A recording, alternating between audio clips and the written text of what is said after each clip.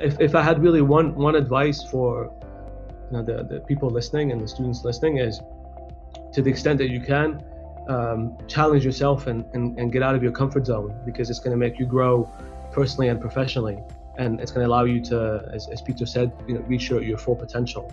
For me, a common theme of my career, I guess, has been to take risks and to try things and to be part of a journey. And the journey can go well, it can go badly, but you learn and you get to experience things. Networking, building relationships, anywhere you are during any point of your career is so important, because you just never know if that's going to be the person that might offer you the opportunity of your professional career.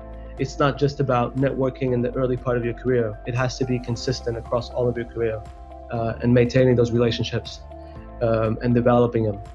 And there has to be also a mutual benefit in those relationships.